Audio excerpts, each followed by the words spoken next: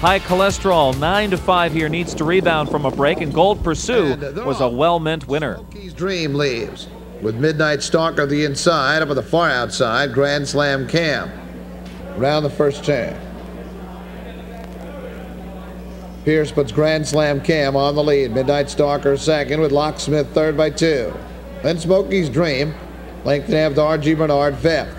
The outside High Cholesterol. Then Bobby Musa. Followed by Gold Pursue with Lucky Al in 3. Seth J. 27-4 for the quarter. And Grand Slam Cam leads at 2-2.5. To the outside Locksmith. Midnight Stalker third. R.G. Bernard fourth. That's Smokey's Dream fifth. High Cholesterol the outside sixth. Then 2 to Gold Pursue seventh.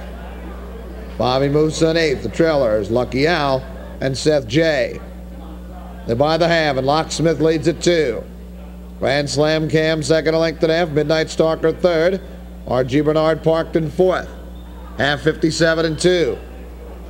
Wheel onto the far turn. It's Locksmith by a length and a half.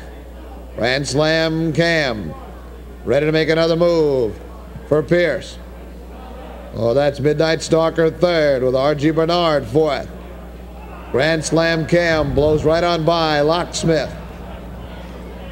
Picking up the chase now is R.G. Bernard. 3 wide High Cholesterol, 3 quarters. 1:27-3.